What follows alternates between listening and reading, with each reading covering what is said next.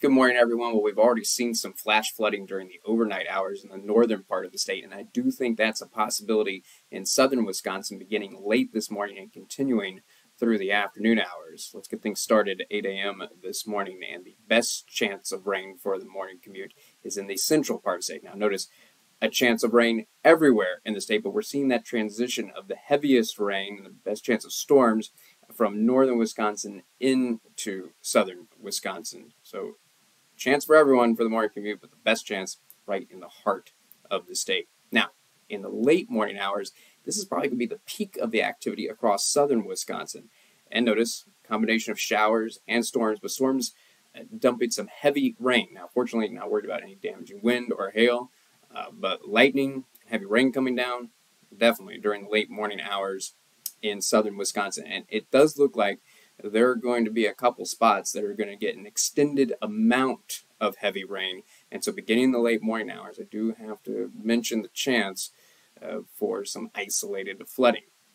And the problem is it's not just during the late morning hours because, yeah, this big area of rain is going to slide to the south and east, but look what starts to happen in the early afternoon. Now, it's going to be quieter in the early afternoon than the late morning hours, but look at some redevelopment in the central part of the state.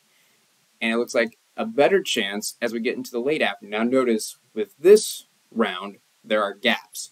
So you might miss out in the southern part of the state, but the chance is there. And though you might miss out on the flooding in the late morning hours, by this point the ground is real wet. So if one of these storms, because I still think there could be some storms around, happens to be a slow mover, this could be the opportunity for some flooding to occur. So that's why I've got to mention the chance even through the afternoon hours. But notice late afternoon is just across southern Wisconsin. Northern Wisconsin going to be dry. It's also looking like the southeastern part of the state versus the southwestern part of the state has the best chance of seeing this additional activity in the late afternoon.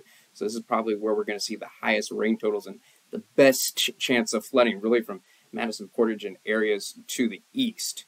Again, kind of focusing in on the southeastern part of the state. That's also where we're going to have breezy conditions this afternoon. Actually, there's not going to be much wind as you go to the north and west, but Madison, Racine, Kenosha, over to the Sheboygan area, looking like breezy conditions.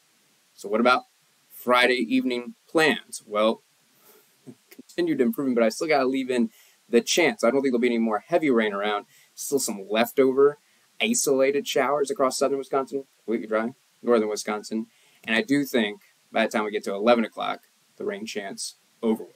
So as far as how much more rain is to come, across the northern half of the state, we're only talking about a quarter inch to an inch of rain. But across the southern half of the state, from La Crosse down to the south, I think 1 to 2 inches is going to be common. And I do think, again, somewhere in the southeastern part of the state, in particular, there could be a couple spots that get up to 4 inches of rain. And where those 4-inch totals occur, though it's not going to be widespread, that's where there could be some flooding. So not a lot of good news today. There is good news for tomorrow. Tomorrow is looking a lot drier. Now, one little negative, early morning hours tomorrow. I'm stopping it at 7 a.m. tomorrow morning. I do think there's going to be quite a bit of fog across the state, particularly across southern Wisconsin. All that wet ground from all the rain and not much wind. Yeah, these are the conditions where we can see fog form. And I do think, especially in southern Wisconsin, it could be dense at spots during the early morning hours. Also got to mention that sometimes when you get these foggy conditions, there can be a little bit of drizzle, some stray showers around, but nothing big. And that's the best chance for the fog and a little bit of drizzle around the Racine, Kenosha area. This is just during the early morning hours, though. The fog's going to be gone by late morning. The chance for any sprinkles is going to be over with as well. I'll tell you what, late morning, early afternoon, probably even into the late afternoon hours, looking completely dry. And look at the temperatures we're going to be enjoying tomorrow. So in the far eastern part, say mainly highs in the mid-70s, but for most of us, we're looking at high temperatures in the upper 70s, low 80s. Should be feeling great. Not much wind either tomorrow. However, in the evening hours, I do have to mention a chance of rain coming back for southern Wisconsin. I think northern Wisconsin staying dry, but look at the isolated activity beginning around 7 o'clock for Saturday evening dinner plans. I've got to mention the rain chance coming back. However, I do think the rain chance is going to get better later in the night. So it's less likely you're going to encounter rain the earlier out.